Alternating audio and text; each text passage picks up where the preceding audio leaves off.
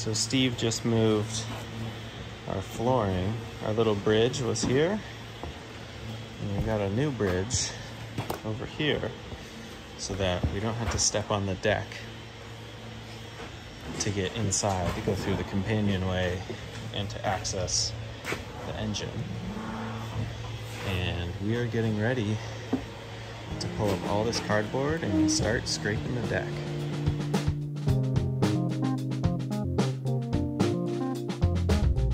Volunteers descend on the boat shop to help tackle the final stages of several projects we've seen Steve get started over the last few episodes. Scott continues to make headway on the hatches and skylights while Steve takes a hole saw to the housetop. Thanks for watching and liking the video, and you can help the channel a lot by making sure you're subscribed on YouTube and by checking out our Patreon page. Link is in the video description.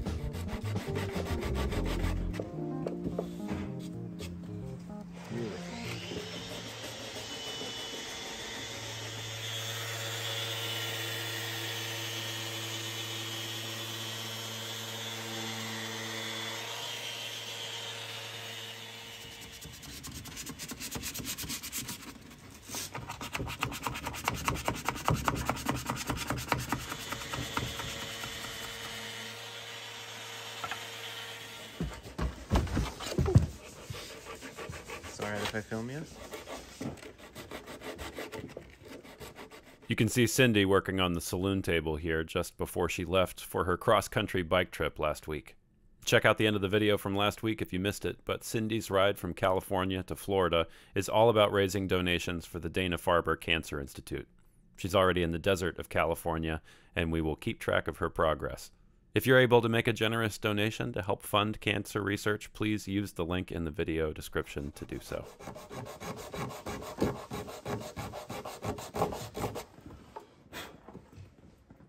There's a couple of little spots I still want to get. There's some glue that shows up here, but otherwise it should be pretty good. Nice. Definitely ready to switch it over to power tools. Yeah. Well, I just spent like the last half hour trying to uncover this sticker for the alternator. Oh, wow. Yeah, I needed to know the make and the manufacturer Yeah. for the alternator protector, and Nani paints their motors blue right over the stickers. Yeah. Isn't it just a Kubota? Yeah. Let the scraping begin.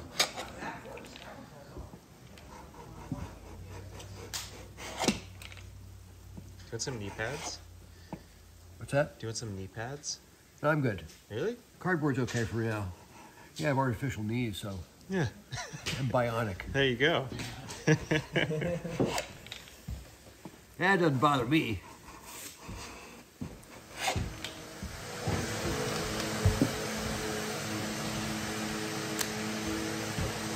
There you go.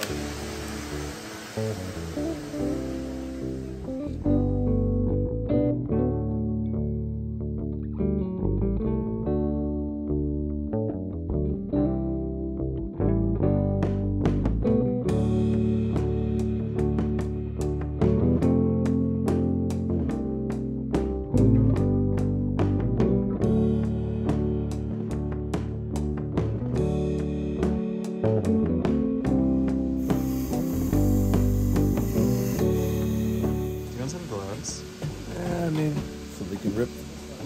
Well, they rip before your fingers, which is nice. I've gone 1, 2, 3, 4. Okay. I'm halfway there, and I've been good. Okay. Yeah.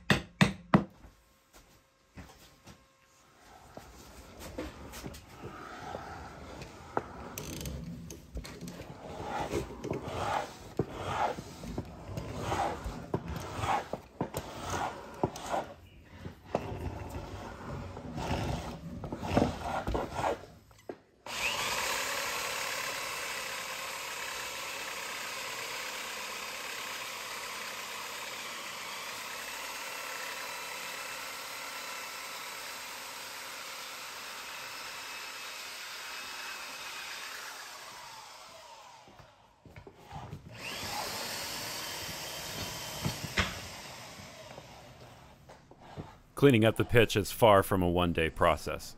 This first scrape and sand helped to spot areas that didn't get totally filled, and even this first pass took a couple of days and a few volunteers to finish.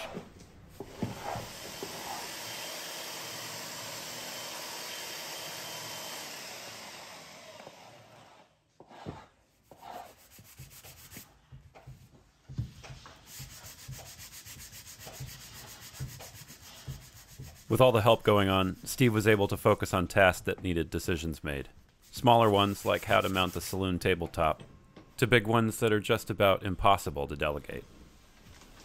Well, I think it is about time to pony up and drill some holes through the housetop, which is slightly unnerving. I want to make sure we get this right because there's a lot of work to do, and KP really went the extra mile and did a great job with those trim pieces underneath and doing the grooves and the overhead. And I don't want to pucker up that beautiful work they did. So what we got going on here is our on-deck navs with the chart plotter, and these are buttons and dials that will run the chart plotter, because when it's raining and gross out, the touch screen can be touchy like it is on your phone.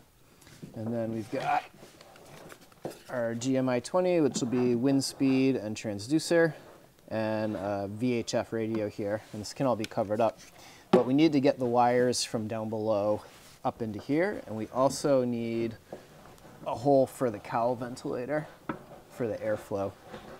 So I've got everything marked out. This piece of ABS plastic here is going to go through the housetop, and that way the wires can come up in this and down, and that way if water does come in underneath here or get in up here, it's unlikely to make it all the way down into the boat. All right, so I already reached through and traced out where everything is, and this is going to be our vent for the cowl.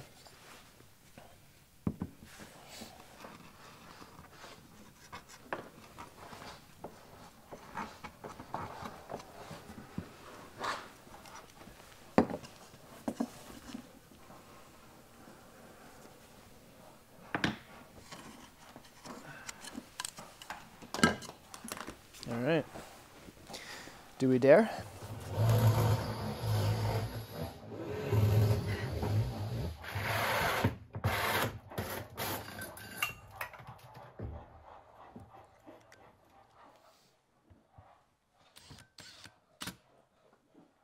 Nice.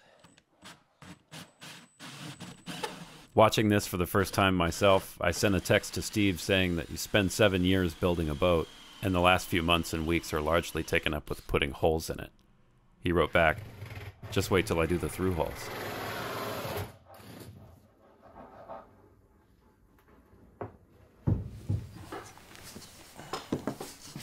So that's a very sloppy fit, but that is okay because it's ABS plastic, which gets along well with epoxy. So we'll put that in there, tape up the bottom, and just fill that up with Fixo. And that'll be situated, and that'll give us a little bit of play. And then this one should fit a little bit snugger.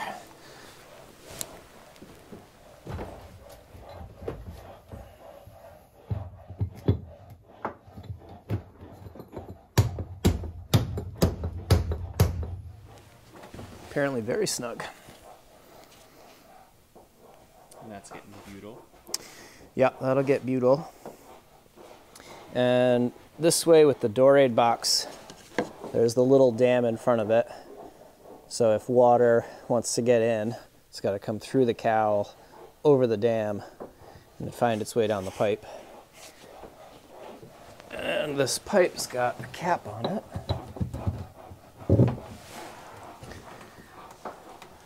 So if the weather is super ridiculously crummy, we can take the cowl out and put a cap in the plate on the top, and we can take this plate out or put it in on the inside. So we can seal the cowl outside and inside, or both.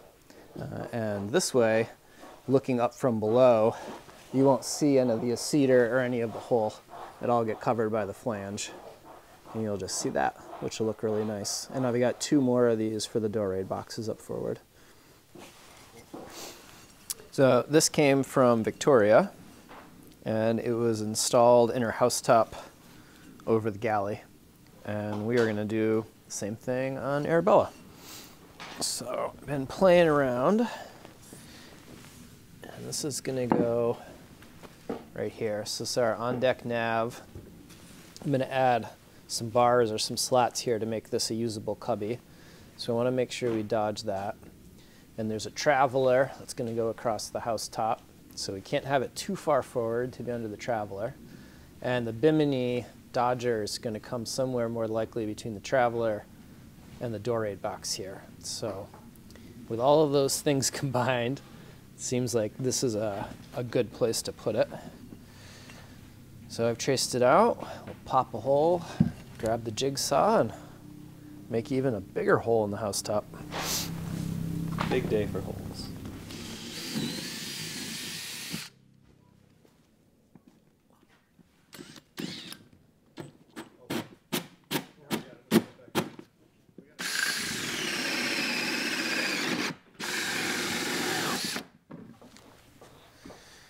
Oh, this is gonna be real fun.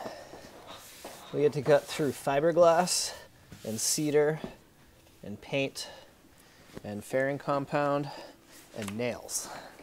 Stainless nails, too. Stainless nails. Not soft ones.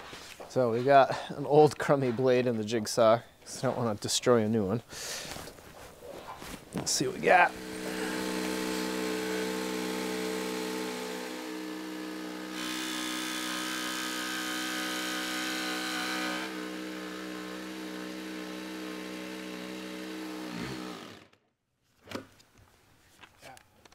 Go grab another one. Gotta be careful though, because that thing's screaming. So we got a collection of old jigsaw blades. Too crummy to use for good woodwork, as you can see, but pretty handy in times like these. This is their last rodeo before they get recycled.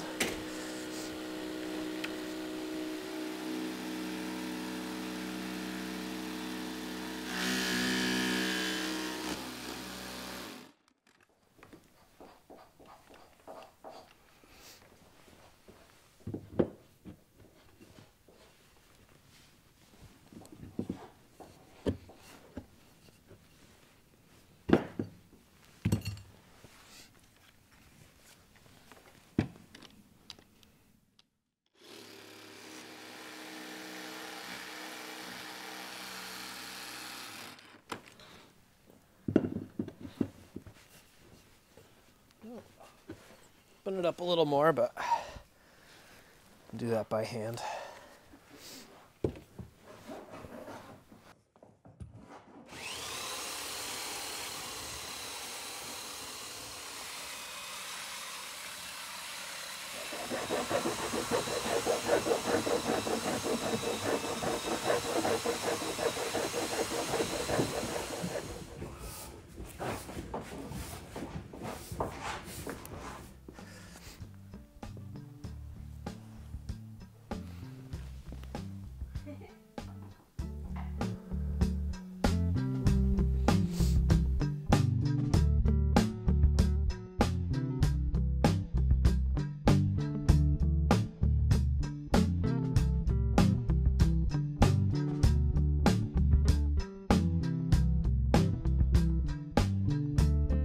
Although it is a mess to work with, the pitch is great because it can always be repaired by just heating the area and pouring in some more if needed.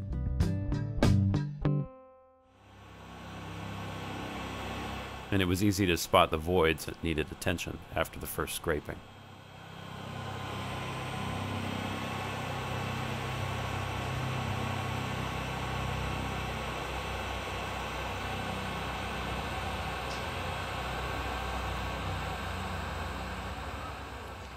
All right, so we got the 4-hatch skylight that we're finishing up. We already got a coat of shellac on everything that's going to be covered with it, so it's all waterproof and all that stuff. So now we got this butyl tape that we're going to put on that's going to add a sealant for the acrylic that we're going to throw on there.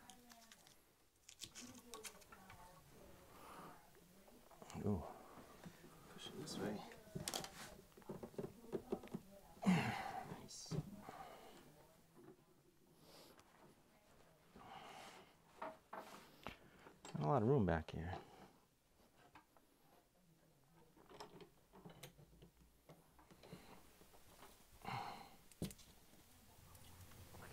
Now that we have the acrylic in place with this butyl tape, it's all filled around the sides. If you can see, it's all nicely squished down. There's no gaps in it. It's all nice and smooth back there, watertight. Next thing I got is these trim pieces that go around. As you can see, I've got them labeled, marked out right now for where our screw holes are gonna go. Very sticky stuff over here. So this one is gonna go in the middle. And I got these all marked out here. There's only a couple of screws that are gonna go in. And these ones are gonna go on top like that. And that's gonna hide all of that. It's in there. We'll clean up the butyl that's behind it. So the next step is to just pre-drill all of these holes, get them all countersunk for them, and then I got to go over with the acrylic and oversize the holes because it's going to want to be able to move back and forth and we don't want it to break. So once I screw through it, we will bore out the hole in just the acrylic, and then this will all be held down with these number 8 1.5" brass screws.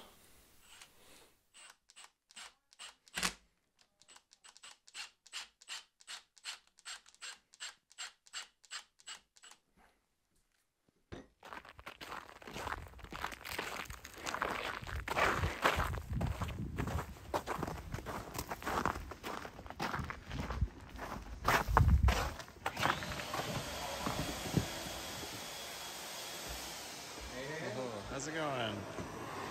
The next day saw a new group of volunteers, and Steve got them up to speed with where the work is at with whatever they end up taking on. These two were set up to sand down the spars that were built by Keith at Shipwright Skills up in Vermont. And finishing up the deck pitch will get thrown at several volunteers over the next days.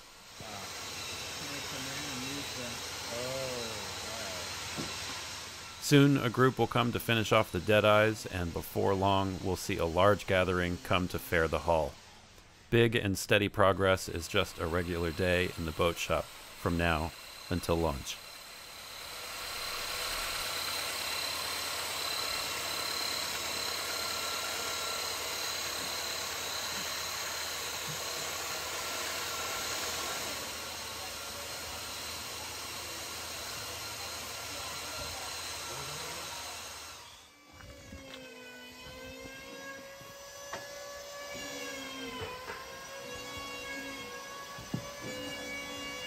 Do you want a respirator or a mask? No, sir. Huh? I'm fine. You're okay? All right.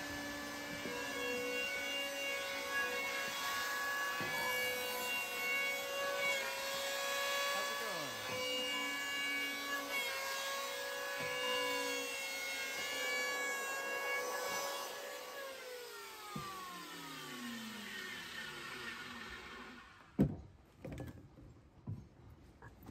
Cool if I film you? Oh, absolutely. Nice. Yeah. What was your name? RJ. RJ? Valley. Nice. I'm Aiden. Hey, Aiden. Nice to meet you. Likewise. Yeah, been following the project for a while and glad I can do something to help out. Yeah. Yeah. Looks fun. It is fun. Yeah. every time I come up, it's always ridiculously cold. Yeah. You haven't got lucky yet with the weather? Not yet. Not yet. Should have come on Monday. It was like 70 degrees. I'm the ship manager of the Amistad, so that's my first thing I need to take care of. So as soon as it's warm weather, I get people taking care of all that. Yeah. Where is that? She's in Mystic right now. Okay. She'll go up and down Long Island Sound this summer. Okay, very cool. Yeah. Nice. Boats all year round. Try to, yeah. Much to my wife's disappointment.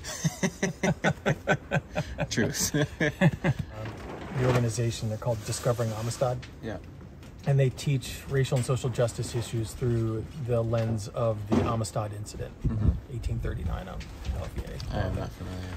It was actually the beginning of the abolitionist movement. Yeah. And it set precedent, legal precedent in the United States that somebody other than a Caucasian who came in to the country actually owned themselves. Mm-hmm. Wow, that's a pretty big deal. Yeah, it was a really big deal. So it's a great story, great organization, but like so many nonprofits, it's trying to cobble together great stories and great projects with limited resources. Yeah. So I've been doing this kind of work for about 6 years. Yeah. Mostly as a volunteer at Mystic Seaport. Yeah.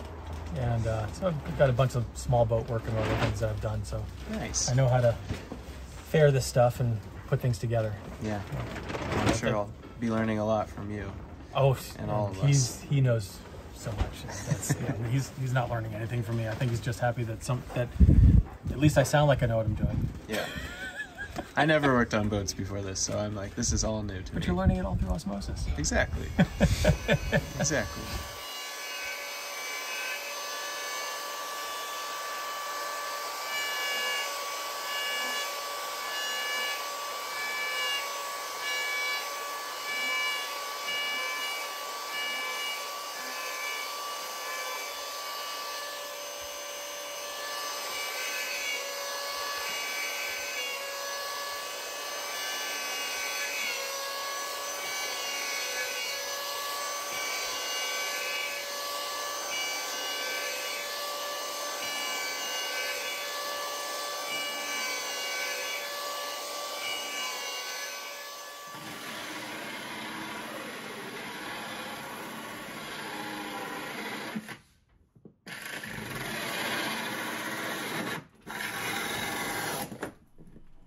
So this edition of the show marks both my 4th year and 200th episode of Acorn to Arabella. And I want to thank you all for spending a little bit of your time watching what I've spent so much of mine putting together for you. Editors are often deep in the woodwork, covering their tracks, but here I really appreciate having the work seen and recognized. Thank you for watching. And I'm down for 200 more if you are.